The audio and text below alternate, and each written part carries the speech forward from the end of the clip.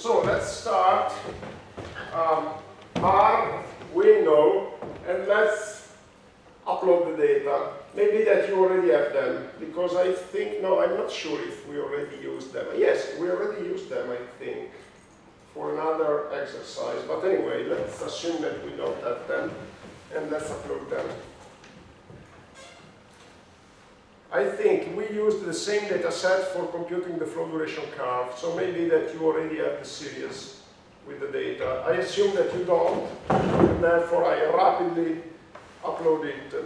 And if you click here on my website, you get the data which were uploaded. Let me click on it. It's a zip file, so let me extract the data from the zip file.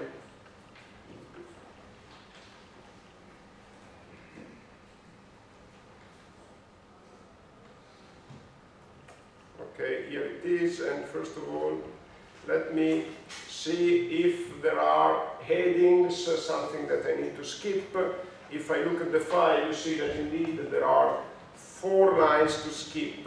Let's read what is written here. Average daily river flows for the Po River at Ponte Lagoscuro. Data are in cubic meters per second. Observation period is from January 1st, 1920 to December 31st, 2009, so 9 years. Data observed on Feb 29 have been removed. You know, it's Feb 29th is always a problem, because when you have to extract the annual maxima, it makes a little bit of confusion. If you have 1 year every 4, that is longer. So I removed it. Okay, so let's upload this data, and let me open the R window. Here it is. Sorry, let me change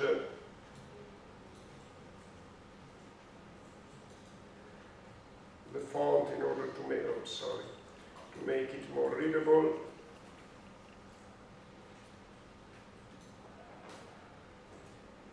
Just 1 second. Let me bring it at 20. Yeah, okay. Let me clear the screen. Here we are. And now let's upload it. Let's call the series Po River. It's equal to scan and file name. Here it is. I have to skip 4 lines. Okay, that's fine. It should be fine, because let me see if I divide the length of the series by 365. I'm just checking that, yeah, it's 90 years. Okay, good. So first of all, I said that we should compute the probability density of this time series. So let me try to summarize what we have to do. First of all, what is the probability density? It is, we define it in this way. Fx is equal to the limit for delta x tending to 0 and n tending to infinity of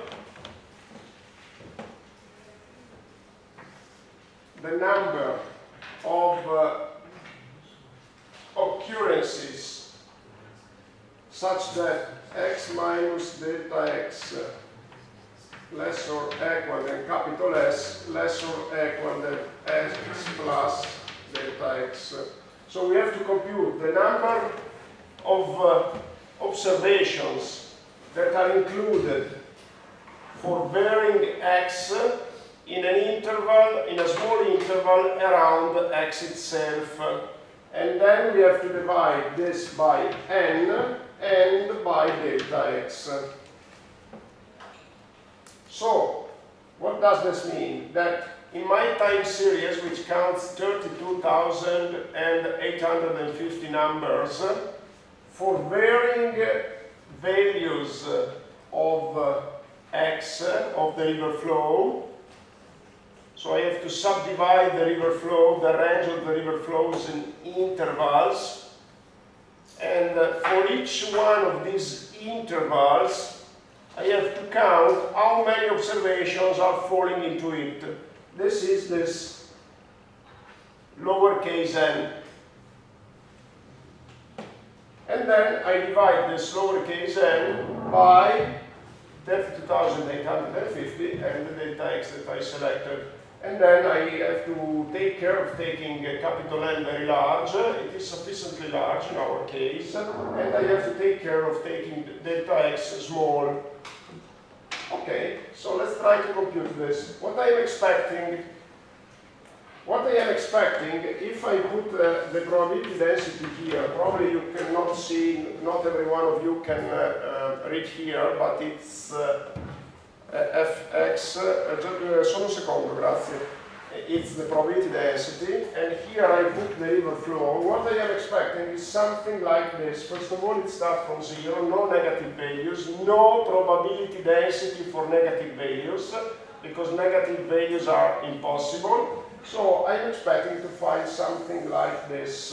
Not symmetric, because I expect what is called a long tail on the right. Because, you know, we have very large values of river flows on the right, while on the left we are limited to 0. So I'm expecting a shorter tail on the left than on the right. This is what I'm expecting. Okay, so let's suspend for taking your opinions. I stop the camera.